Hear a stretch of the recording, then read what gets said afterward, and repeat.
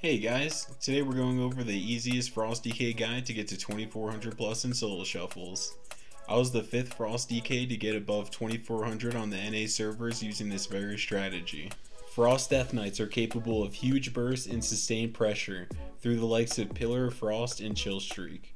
The AoE pressure it can create can be so vast that off targets can fall to the damage. Their damage has almost zero ramp up time, allowing you to control your burst windows very well. As a Frost DK, you come with incredible crowd control mechanics through your snares, grips, and stuns, allowing teammates to freely set up their goes. Here's a quick look through my talents I have these chosen to make the class as easy as possible. It's based around staying as aggressive as possible while relying on Death Knight's very strong defenses like Will of Necropolis and Spell Warden that we have on over here.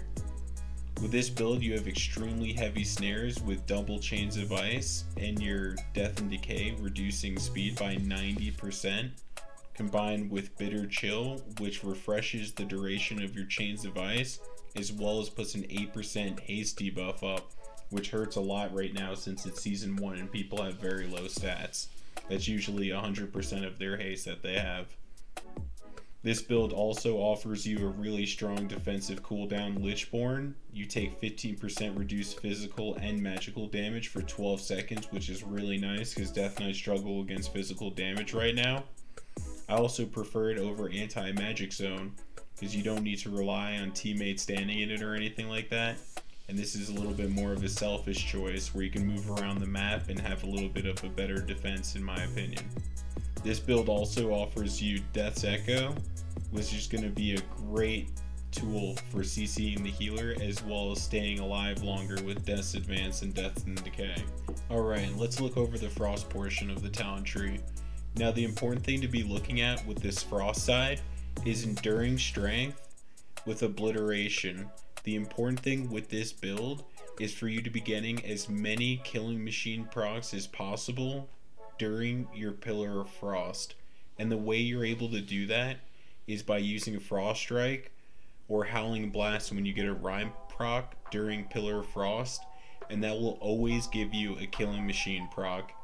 And due to the talent Frost Reaper, your Killing Machine procs will make your Obliterate not only crit, but be magic damage, which is going to increase its damage dramatically. You will see humongous Obliterates. And if you combine that with the talent Cleaving Strikes with your Death and Decay and your Death and Decay slowing people, your Obliterate will always hit 2 targets that as long as you're standing within your Death and Decay. Another thing to be looking at with this talent tree is your Razor Ice stacks. As you're stacking Razor Ice with your cast of Howling Blast with Rhyme procs, and then also your offhand weapon that's going to be enchanted with Rune of Razor Ice, which will also give you more Razor Ice procs even faster. Your Shattering Blade are going to consume those Razor Ice procs to make your next Frost Strike do 100% more damage, and this is actually crucial because during your burst or even after your burst with Enduring Strength, you're going to be doing Frost Strikes of up to 125,000. I've done humongous Frost Strikes with this build so far, even outside of Pillar of Frost, due to Enduring Strength. The best part about this build is maybe going to be even Enduring Strength, because it's going to make your Pillar of Frost last so much longer. Every Obliterate that crits during it is going to increase your Enduring Strength's duration as well. So it's going to be like your Pillar of Frost lasts twice as long if you have a lot of uptime on your target during your burst. Another thing to look at with this build is Chill Streak with Enduring Chill.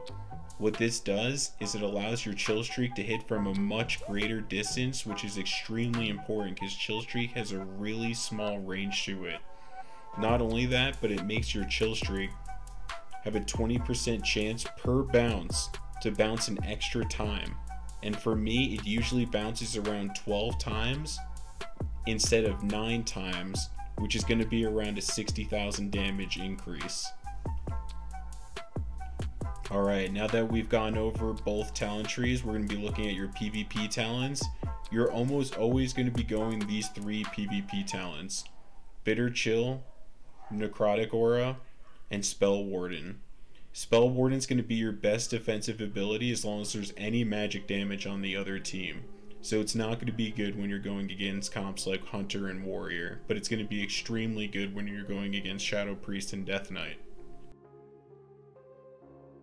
Necrotic Aura is going to be a no-brainer. It's just an 8% damage boost to you and your teammates all the time for any magic damage, and since you have Frost Reaper, your Obliterate is going to be magic damage, and then your Frost Strike is also magic damage, so you're going to be able to do huge hits with Necrotic Aura. One of the best parts about Bitter Chill is it allows you to be more aggressive instead of having to do more globals on crowd control. Whenever you have Bitter Chill, it allows you to keep your Chains of Ice up on the target that you have it on almost indefinitely, as long as you're not crowd controlled too long or they get some kind of freedom or a priest uses Fade or something like that. This is extremely annoying for classes like Death Knights, and also extremely annoying for classes like Shadow Priest and Ellie Shaman. This will be a huge detriment to have on them the whole time, reducing their haste by 8% and their movement speed by 70%. If you combine Spell Warden and Bitter Chill, you can reduce a caster's speed over 20%, which is extremely annoying. The only times I'm not using Bitter Chill, Necrotic Aura, and Spell Warden is if I'm versing a team that has heavy physical and no magic at all. So if I'm versing a Warrior and a Hunter, what I'll do is use Delirium. One of the reasons why I like Delirium instead of Spell Warden, since, you know, obviously Spell Warden won't do anything, is it will make their team even more snared while you're playing against them. If you have a Warrior snared the whole time with Chains of Ice and Bitter Chill and you use Delirium, it will make his charge take so long to come back that he'll be off balance the whole game, not used to how it plays. And if you're not feeling like using Delirium because maybe they're not such a mobile team that you're worried about, you can also use Death Chill, which makes your Remorseless Winter and your Chains of Ice also able to root the target to the ground. These are really good options. Dead of Winter is also really nice. It turns your Remorseless Winter into an AoE stun, which is super nice when your team is lacking some kind of AoE stun effect. Alright, now when it comes to gearing up in Dragonflight, World of Warcraft actually made it extremely fast and simple, maybe the fastest it's ever been before, to get fully geared in PvP. What you're going to need to do first is get full honor gear from Battlegrounds. I would suggest just doing epics. It's really quick. It takes around 5 hours to get full 411 PvP gear. What you do after that is you try to max out how much conquest you can get from the season's maximum from doing either solo shuffles, ranked battlegrounds, or arenas. Buy as much gear from here as you can that's 424 item level. And then there's two different systems that you can do from here. You can go to this guy that's next to the PvP trainer in Thaldraszus, which is right over here in Valdrakken, the main city now that everyone goes to. It's right over here. Right here next to the Obsidian Enclave. You can accept a quest once per week to get 8 trophies of strife, and if you combine your trophies of strife with an item that you can buy with bloody tokens from this vendor right here, you can actually turn these pieces of gear into a higher item level, 421 pieces of gear, so you can get a lot of gear very quick in these seasons. You can get multiple pieces a week actually, which is really nice. You'll be fully geared in a matter of just like 4 weeks basically. This is probably the best that World of Warcraft has ever been towards PvP gearing. And on top of these trophies of strife, we're going to be going over here to the crafting table in Dragonflight, which now offers you the ability to put in an order and actually get a piece of gear crafted by another player without actually having to interact with them. It just does it automatically through this trading table. And there's 2 pieces of gear that you're going to be looking for. There's going to be the helmet, and the reason why you're going to want to grab this helmet is it puts up a really nasty damage over time effect whenever you're being targeted by players or even just getting cleaved by players. And then the second piece of gear that you're going to be looking at are the boots, and the reason why is they have a 5% reduction in crowd control, and that doesn't sound like a lot, but that is really nice to have because it's also 424 item levels, so you're going to be fully geared even quicker with the trophies of strife and your conquest going up by 550 maximum per week. All this is going to add together to you gearing up extremely fast this season. And the way for you to craft this gear is you need to finish the Thaldraszus Zone's quest line, and you'll start to get an item called Sparks of Ingenuity. And with these Sparks of Ingenuity, you use them to put in these crafting orders to get these really awesome pieces of gear. Now for Frost DK specifically, I happen to be running Adaptation, and I'm using the On Use badge, so I can do as much damage during my Pillar of Frost go as possible, and I actually have it all macroed in together right here. This is just my boom macro.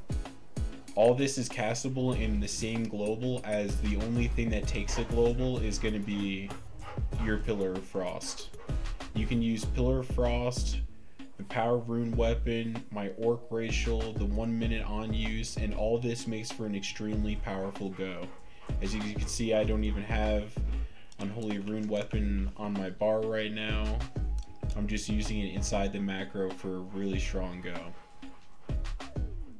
One of the reasons I'll use Medallion over Adapt is if the team has a lot of disarms and they're really annoying during my Pillar of Frost.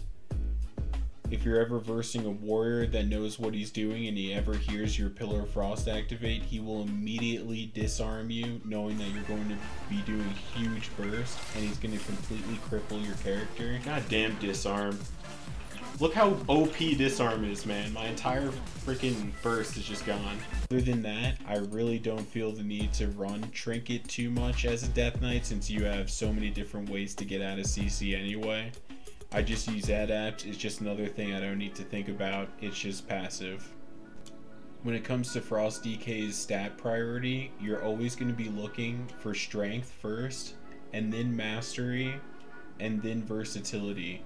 Haste is okay to have, but it's not going to be more damage than Mastery this season by a decent amount. Mastery is going to be a lot more damage. The only thing Haste is going to help you is with that fluidity a little bit, making it a little bit more smooth to use your rotation without waiting too long. You're going to want almost 0 crit, and the reason why is with the build we're already getting Killing Machine procs, which will guarantee that your Obliterate's going to critical strike anyway, so this is pretty much a useless stat. You want to stack as much Mastery and Versatility as possible. And for your Enchants and Gems, I like to go the gem that gives you 70 Mastery and 33 Versatility. For my Cloak, I went Regenerative Leech. Leech doesn't seem like it's going to be a lot with it only being 3%, but I actually heal a decent amount with Leech by the end of it anyway. It's usually around 10% of my healing, which is like, for this one solo shuffle, it did 579,000 healing, which is pretty nice. Over the 6 rounds, of course. Then for the chest piece, we're going to be looking at Sustained Strength. For my bracers, we got an extra 200 leech. For my pants, we got Frosted Armor Kit. For my boots, we got Watcher's Loam. And for both my rings, I just put 82 plus Mastery to increase my damage of all my Frost but even further, which counts for Obliterate too, since it's going to be Frost damage during your Obliterate Killing Machine procs. And for your weapons, you're going to want Rune of Fallen Crusader and Rune of Razor Ice. And the reason why you want Rune of Razor Ice is also because of Avalanche and Shattering Blade. These are going to help you stack Rune of Razor Ice extremely fast, so that a lot of your Frost Strikes are going to be 100% additional damage, which is huge damage. Sometimes you're doing 100k plus Frost Strikes, and this actually happens very often. Sometimes I'm getting 5 stacks of Razor Ice every like 8 seconds on the target, which is huge extra burst damage. If you get a Killing Machine proc and you hit 90k, and then you get a Shattering Blade proc, or well, not a proc, but if you get a Shattering Blade consumption and you use all your Razor Ice stacks, your Frost Strike can just do another 100k. It's just really crazy, the damage back to back. Alright, now let's go over some of your normal rotation while you're using Frost DK in PvP. You're going to want to start off by applying your diseases to the enemy, then you're going to use Chains of Ice, then you're going to use Remorseless Winter and put down a Death and Decay. Now you're going to want to use your runes on Obliterate and use your runic power on Frost Strike. Now whenever you get a Rhyme proc, you're going to want to prioritize this unless you have a Killing Machine proc. You'll always use your Killing Machine procs first. And then what you do from here is you pretty much just use all your runes on Obliterate, then use some Frost Strikes. And what's going to be awesome about using Frost Strike is it also increases the duration of your Chains of Ice. As you can see here, I'm pretty much using Frost Strike, Obliterate, Frost Strike, Obliterate, putting down my Death and Decay, using Remorseless Winter off cooldown, Frost Strike, Obliterate, using the Howling Blast from the Rhyme proc, using my Killing Machine proc, using my Howling Blast proc, Frost Strike to increase the duration of my Chains of Ice, use some Remorseless Winter, put down my Death and Decay again. And Death and Decay is going to be really awesome during your combination because it is a huge slow, so you're going to be doing a lot of damage and a lot of snare with that. That's pretty much what it comes to when you're just doing your normal rotation. This is what your damage breakdown may look like.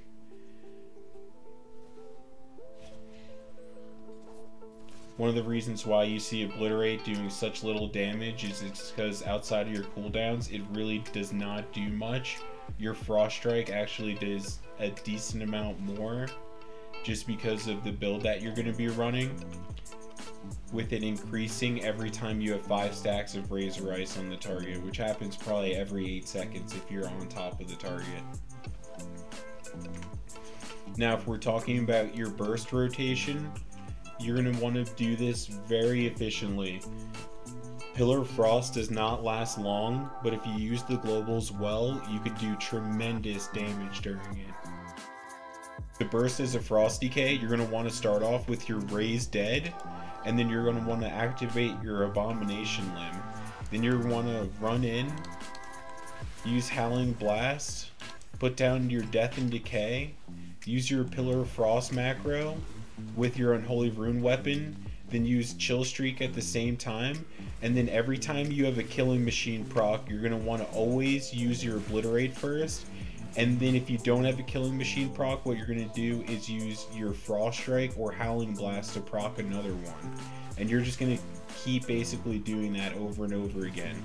One of the reasons why you want to use Raise Dead, A-Bomb Limb, Remorseless Winter, and Death and Decay before you use Pillar of Frost is because during Pillar of Frost, the only 3 moves you want to be using is Obliterate when you have a Killing Machine proc, and if you don't have a Killing Machine proc, what you're going to do is Howling Blast if you have a Rhyme proc, and if you don't have a Rhyme proc, you're just going to Frost Strike. And Howling Blast and Frost Strike is going to make your next Obliterate automatically crit with magic damage by activating a Killing Machine proc, and you're just going to keep doing that over and over again. So you're going to have Remorseless up, Death and Decay down, you're going to put out your Pillar of Frost, you're going to use your Chill Streak, and then you're just going to Obliterate, Howling Blast, Obliterate, Howling Blast, Obliterate, Frost Strike, Obliterate.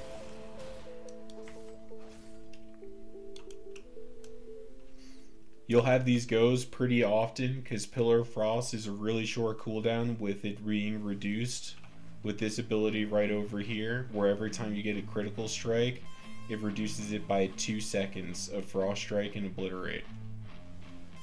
So your goes happen basically every 45 seconds, which is really nice because that's in between defensive cooldowns usually, and things like trinkets. Here's a look of everything in action all at once. Summon Pet, A-Bomb Limb, put down Death and Decay, Remorseless Winter, use Pillar Frost into Chill Streak, Howling Blast for Killing Machine proc, use Obliterate with the Killing Machine proc, use Frost Strike to get another one, use Howling Blast to get another one, use the Killing Machine proc, use Frost Strike, use Killing Machine proc. You put down another Death and Decay, Killing Machine. Use your Howling Blast proc. And just hit a lot of obliterates while your Death and Decay is down, and you're going to be doing huge damage. As you can see down here, 100,000 just on these dummies right here. Frost is great at putting out immense AoE pressure during their very short cooldown. Alright, now for Frost DK's defenses. DKs have some of the best defenses in game with Anti-Magic Shell, Lichborn, Icebound Fortitude, as well as just simply kiting the enemy with Chains of Ice and Death and Decay. Our Anti-Magic Shell, which is our bread and butter, is a low cooldown, huge defensive ability that stops all magic damage and crowd control effects, as well as prevents magic dots from being applied to you. This is a great spell to combine with Lichborn to further increase how much it will absorb on you, making it even harder to pop and making you that much more tanky during times of great burst, like a Rhett using his wings. Lichborn with the build we're going today is an incredible tool to have to decrease all the damage taken from magic and physical by 15% for 12 seconds, which is a really long defense to have. Not only that, but if you're not being trained, you can also use it to break out of fears to help your teammates by being the snare god you are as a Frost Death Knight. Alright, and now to Icebound Fortitude. It gets you out of any stun and makes you immune to them for the next 8 seconds, as well as reduces all damage on you by 30%.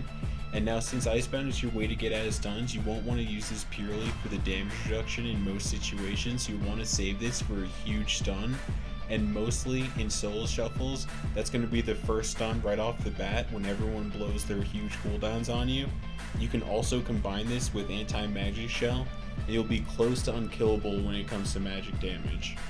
And now when it comes to Death's Advance, this is a fantastic defensive tool.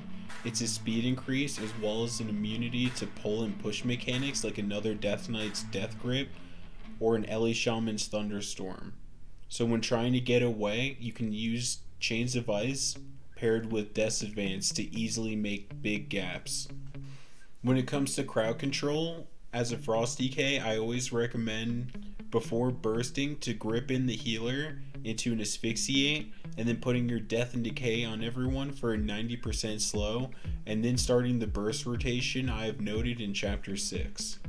One of our main crowd control abilities is going to be Asphyxiate. It's great to use before or after burst to create pressure. If a class is disarming you during your burst, you can also save this stun for him to protect your burst, as both Asphyxiate and your Pillar of Frost are going to be around similar cooldowns. For Death Grip, you're going to want to use this as a ranged interrupt on the healer to get him out of a safe area so he's not just spamming heals. Combine a grip on the healer with the Chains of Ice to create further pressure and make him even more uncomfortable in the situation he's in. Now when it comes to Mind Freeze, you have a 15-yard range on this kick, so you can catch healers off guard very easily with this, especially since you're gripping them often into a Chains of Ice, putting them in very hard locations to cast while in front of you. Another one of your strong crowd control effects is going to be Abomination Limb. This can be used after gripping in a healer to make sure he's gripped in a second time to extend the pressure and put him further away from where he wants to be.